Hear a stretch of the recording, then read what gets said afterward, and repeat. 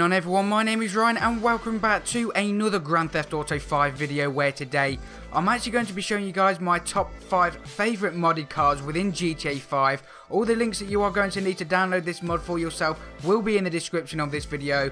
Of course, people may agree or disagree on this video, but these are my personal top 5 favourites and I will tell you why within the video. So anyway guys, if you could support the video by leaving a like, it'd be greatly appreciated. And also be sure to subscribe to my YouTube channel if you haven't already for top daily GTA 5 videos. So with that being said guys, let's get in with today's video. So coming in at number 5 we have the Jaguar XKRS. Now this car is really nice. Now you're probably wondering, why have I put this car at number 5? Well, all the other cars I personally find are a lot better than this car, but the Jaguar is really cool. The interior for this vehicle is insane. It's been really well coded and it actually sounds really nice. The thing I like about the Jaguar is it doesn't sound like the car it's actually been replaced by. Some of the mods in GTA 5 Online may have like the car, but it will sound like the exact car it's replaced. This sounds completely different. It has had brand new audio files and it sounds really nice. Now as for the controlling of the Jaguar, it's okay. It's not the best. If you're going around a sharp turn you probably will lose control or you won't manage to turn it, but for the car in general it's really nice. Unfortunately I did add a spoiler to it. I'm not too sure I like the spoiler, but nevertheless the car in general is amazing. It flows really nice. You can see I just missed a drift there and that's what I mean. You'll probably fail stuff like that, but it hits a really nice top speed. For top speed, it's really controllable. It's just if you're going around a corner, you might lose it. But in general, I really do like this car, and that is why I've chose this car to be number 5. Coming in at number 4, we have the 2013 LaFerrari. Now, the reason I put this as number 4 is for some reason, when you add a few modifications to it and you go into first person, it does actually glitch out your view. Other than that, this car is really awesome.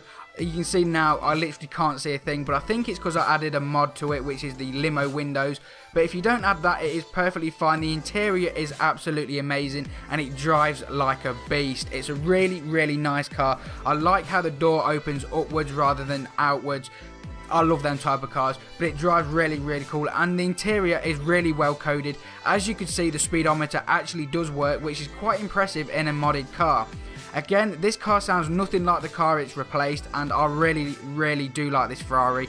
And I wish cars like this were in GTA 5 Online, because some of these mods are actually better than some of the cars I've actually seen playing in GTA 5 Online. As you can see, the car is absolutely phenomenal. It hits really high speeds and it's actually quite controllable. I was surprised, but you can actually literally floor it through Los Santos, and as you can see I used the mod where there's no cars on the street, but it's really cool. You can have the odd crash like that. Again, the sharp turn it's not the best for, but nevertheless reaching top speed you should have no problem whatsoever. Going down the motorway you will probably win majority of the races in this car. Moving into number 3, we have yet another Ferrari, which is the Ferrari F12 Berlinetta. It's a really nice Ferrari. Now my friend said this kind of car is something you'd probably drive to a meeting if you're really rich, but I thought this car was amazing. It sounds amazing. The interior is absolutely awesome. Unfortunately, the thing that kind of let this car down was the redness inside it. I wasn't too keen on the red, but nevertheless, as you can see, this car is an absolute beast. And you'll see me driving through the airport. This is one of the cars I can actually say has a ton of control over it. As you can see in a second, I wasn't really paying attention to me watching the screen. I was looking at something else at the time of recording this video. I nearly hit that little thing, fucking swerve right past it. This car is insane, and this is one of the cars I could honestly say I would drive all the time in GTA. It's got perfect handling.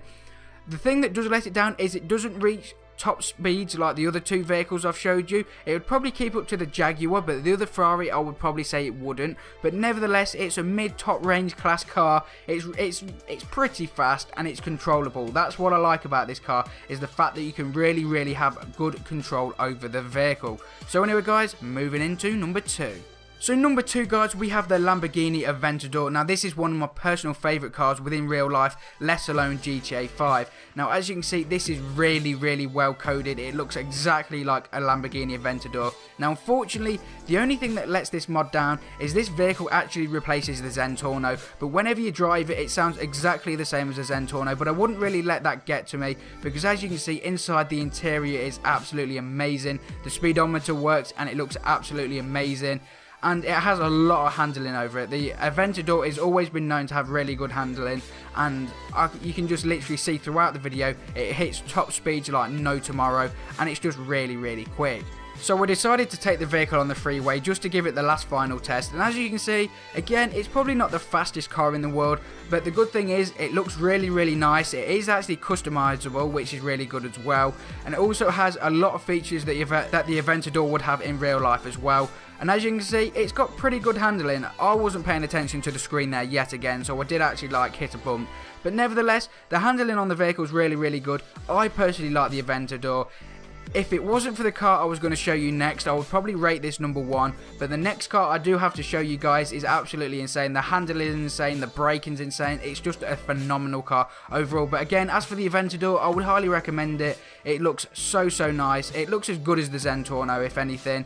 And there's not actually many issues with the Lamborghini Aventador either. It looks really cool. It has the doors that go upwards as well, because it's exactly like a remake of the Zentorno.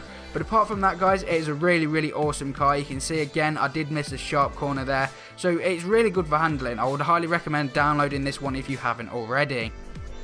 So moving into the final vehicle, we actually have the McLaren P1. Now this car is absolutely insane. Yes, it does remake the, I think it's called the T20. It's a pretty fairly new car in GTA 5, but look at the interior. Everything is to its standards. It's high quality. It looks really nice, and the controlling on this vehicle is unreal. So as you can see, I decided to come down to the docks, because this is the area where you're going to need to be braking and turning.